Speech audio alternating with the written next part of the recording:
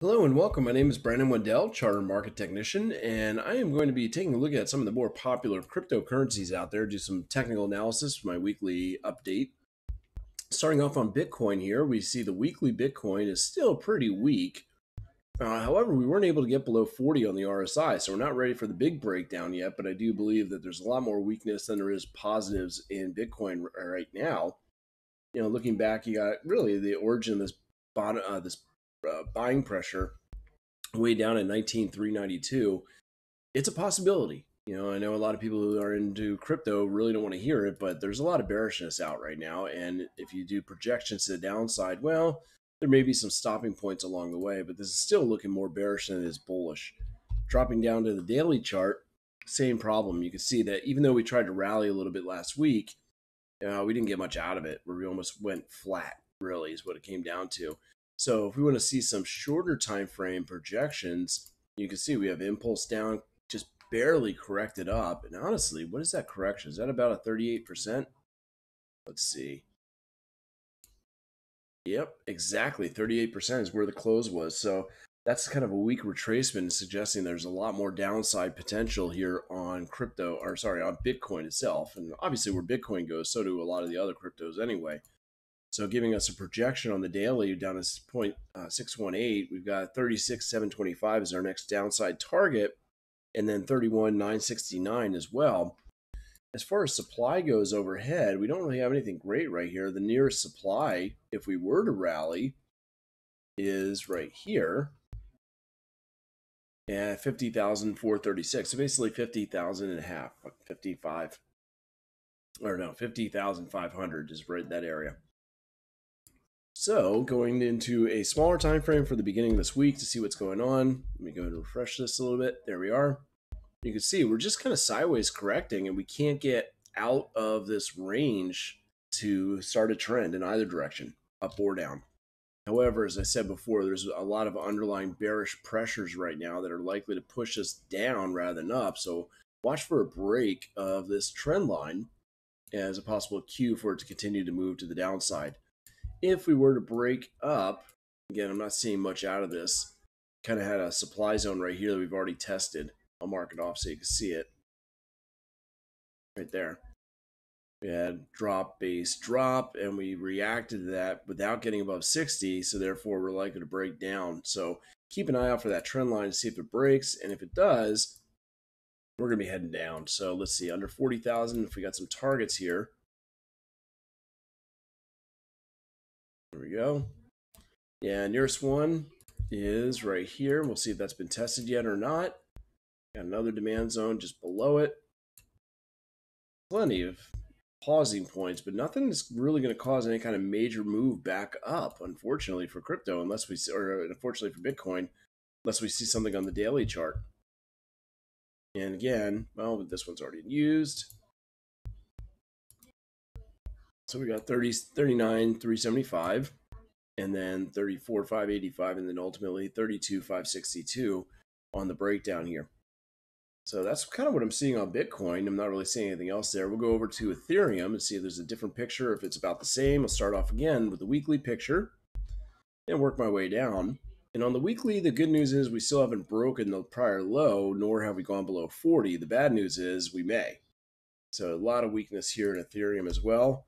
Dropping to the daily time frame, you can see very established downtrend. We do have supply overhead at 37.63, but this looks like it's just a small correction before we continue to impulse down. That correction is about 50%. Yep, I was right, 50% retracement. So it looks as though we're getting ready to continue to march downwards, and if we do, well, we can project where we may end up going here to the downside, and also, of course, look back for any kind of demand on the daily chart here. So let's do that. We're sitting at one right now, you can see.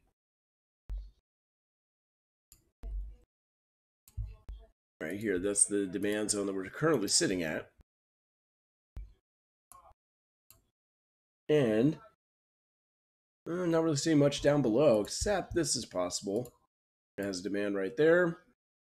Nothing else really qualifies. And let's see, anything below 1750? Maybe. our next stop would be right there. So let's take a look. We've got, as of right now, a reaction where we bounce off of demand. We came back up. We're stalling out at a 50% retracement on the daily. Starting to impulse back down. Our next target would be 2818, which would be a retest of this demand zone as well as the Fibonacci extension. And then if we continue down, we've got other extensions. Oops, did not mean to do that. There we go. Let's fix that. We got other targets down below as well. So going down to the 4 hour to see if there's anything we can fine tune on this. Again, I'm looking more on the bearish side. So if you got the opportunity to short these, either using futures or using the actual currency, then I'm looking at really trading on the short side of crypto for a little while here. We do have a speed bump, a little bouncing point right here at 31.3271. So if we break down, we might get a false break, a little pop back up, and then continuation down. So that's kind of what I'm seeing. Maybe a little head fake for shaking some people around in Ethereum before it continues to push to the downside. XRP, I'll go out to the weekly chart and again clean up my chart here. Not looking so great either. Still seeing, that push to the downside. Still can't get below 40. So this is suggesting more sideways movement than anything else. Looking at the daily chart, very, very weak, very bearish. And we actually failed to reach to this supply zone we have right here at 81.46, 84.43. So still potentially moving down lower. Let's see if we have anything here as far as demand back. We do. We have right here 59.88 is the next area of demand. And we'll see if that's where we're headed to right now, because this definitely looks weak. Going into the 4 hour time frame, we're holding up right now. I think we might have a sideways week. I don't see us moving very strong in either direction, honestly. So I would expect kind of sideways to a little bit down on price, and there's really nowhere to go. We don't have any kind of a demand zone. I mean, that nearest target was still that daily way down to 68 something, I believe it was. And even if fine tuning this on a 60-minute chart, I'm not seeing anything different other than, well, there may be a push down from this area right here, about 77 to 77.58, 33 to 58. That's where you're seeing a little bit of selling pressure coming in. So it should push us down from that area. So you got to stay bearish. Right now, we do have a little bit of divergence where we see, oh, maybe not. No, this moved up, so did this for the momentum. So no, I'm still seeing weakness and pushing down on price. We'll definitely try to fill that gap in the next day or two. That's where the initial move is going to be. And then after that, again, we got that daily demand that I was talking about in the 60s. That's the only place that I can see us stopping, or even down to 59, it looks like. Yeah, there's nothing else along the way to hold us up. As I go back, it looks like crypto is dying a little bit here. It's not going to go away. We're still going to have it, so don't worry about that. But I think there's going to be some great buying opportunities as prices continue to slide for a little while and need to find their footing. Yep. Moving on to Cardano. Again, I'll start off in the bigger picture here. Clean that up and refresh. There we are. Cardano still looking a little weak, but it had a positive divergence. So this is showing a little more strength than the other markets. You see right here, as we move down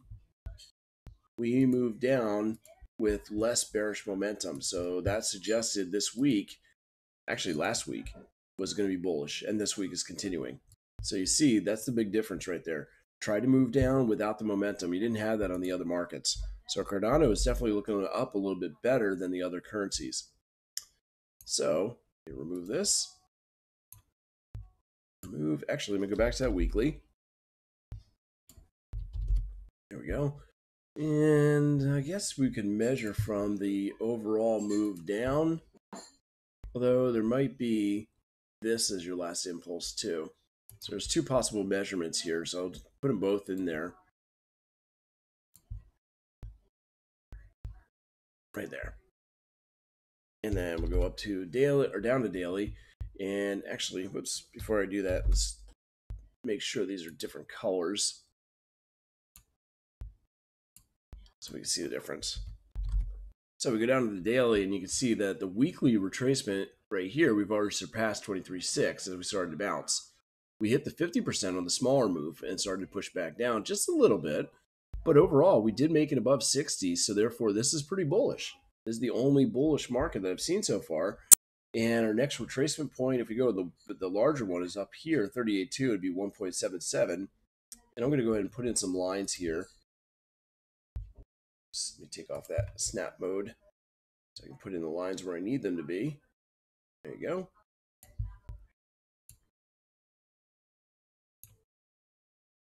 And there. So we're going to remove this and this so we can get things cleaned up here. So on the daily time frame, you do have a demand zone right here.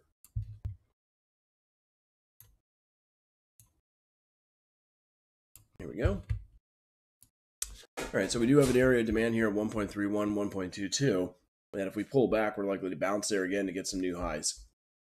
And it could take us right into one of those two levels. As a matter of fact, if we are correcting now, we got our targets just below both of those levels. We'll see. But yeah, I'm definitely bullish on Cardano, and looking like a buy opportunity at 1.3160, 1.2270 would be a pretty good opportunity for you. And let's see if there's any overhead supply that lines up with any of these areas. This one was a supply that's already been tested, so we should be able to break through that on our next move up. And honestly, there's no overhead supply here. There's a start of some selling pressure here, but that's not a good supply zone. Although it maybe it is. Let's see. 1, 2, 3, 4, 5. Oh, that closes just below, so that's it. There's the zone. Just before it is that Fibonacci retracement that we had from the bigger picture on the weekly. So that looks like a pretty good target, 177. So it looks as though we might get maybe if we get a retracement down to 131, you buy and then target the 177 for the move back up.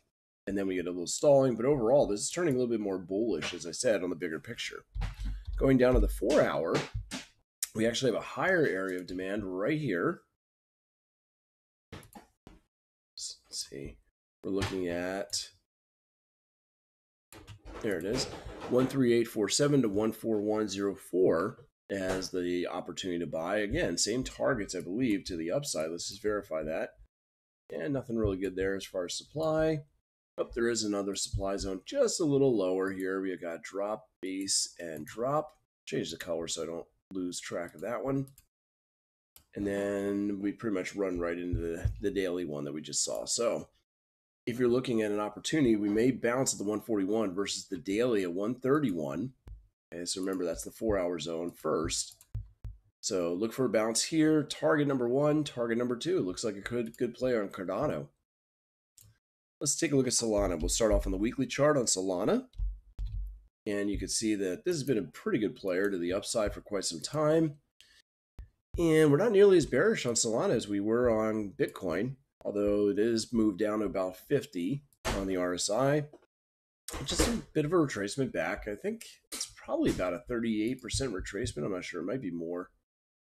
Let's see what it is. Oops. I bring in that template. Yeah, 50% retracement right there. So that may be all we get. We'll have to see. Hopefully for those people who own it, it's all we get, but we'll see. Going down to the daily time frame right now, I don't see us. There was a bullish divergence right there. You see lower lows, we popped up. And as we're coming down, we are below 40 again. So that's suggesting that we could see more weakness. But we also could see some strength coming in. If we get down to this prior low, but don't go below on the RSI, below 30, then you're likely to see a big bounce. Our next daily supply zone is right here at 166.44, 173.85. If we go above that, we do have another zone right away at 194 to 204. So still bearish activity here. Let's see, 142. And if we do drop, we do have demand below 110 and just under 100. There might also be a small demand zone here. I'm not sure if this one's been tested yet. We'll find out. You have drop, base, and a bit of a rally. See, that's tested right there at the 140 area, and I think we're there again. Yeah, we went through that zone, but held it, but it looks like it wants to go through this test. So we may continue to push down this week, it looks like, unfortunately. Even though there was some bullishness, I think we're going to keep pushing down towards the 110 area on Solana. Going down to the 4 hour time frame, let's see what's going on there. if anything changes or we can fine tune anything. It's pretty much the same area as supply 166. I mean, you could fine tune it a little bit if you wanted to 167, 171. And as we're moving down, nothing great here as far as demand. I don't think anything changes in the 130 range. Take a look back. And nope, that's a retest of this as an area. So there's nothing there that's fresh until we get back down to our area 110 again. So that's what I'm seeing so far. We may stall out at 167 or just end up turning around where we are right now. We may be on a move down. It looks as though, hang on a sec, we might have formed something here. Yeah, rally, base, base, base, base, and then drop. So there may be a little bit of selling pressure coming in if we rally back up into the 148.02, 151.97 with the target of 110.82 to the downside. XRP, again, starting off big picture. Go ahead and clear this out. There we are.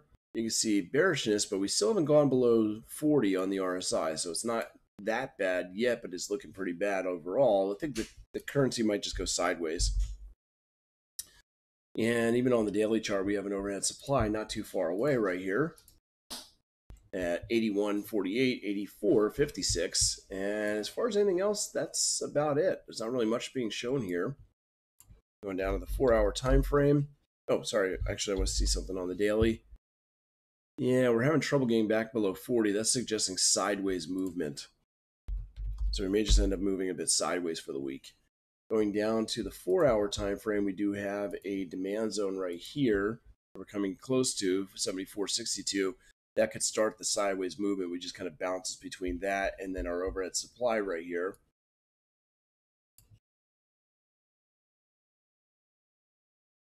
Actually, we can do that. So that's what we're probably going to get stuck between 74 and 82 for the week. So you can play that range back and forth if you like to, but other than that, I don't see much coming out of this. Polkadot, we can hit that one too. Going again to the weekly chart to start with. Polkadot is not nearly as weak as some of the other ones as far as momentum goes. You can see we're just kind of stalling out again. So another one that's looking kind of sideways. Going down to a daily time frame, you see it. It's just sideways, mixed red and green, and we got really no momentum at all. We had bounces off the highs right here, and we're making some new lows, but I don't see any real momentum to the downside to cause any kind of panic or sell-off. So we may end up getting stalled out between 22 and 32, basically. This is $10 range back and forth. So definitely not seeing anything. But if we do break out, looks like our next area of demand. This is not good. I don't see anything right here. I mean, yeah, this area could cause a little bit of a push up, but it's nothing great. Oh, there it is. That's our next demand area right here.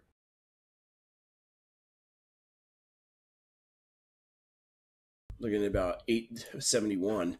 That's pretty weak. So I don't know if that's actually going to happen, but that's their next daily area of demand. Unfortunately, I think it's just going to bounce back and forth between those ranges that I had right there. Looking at the smaller time frame, the 4-hour, we also have a demand zone a little bit stronger on this time frame right here.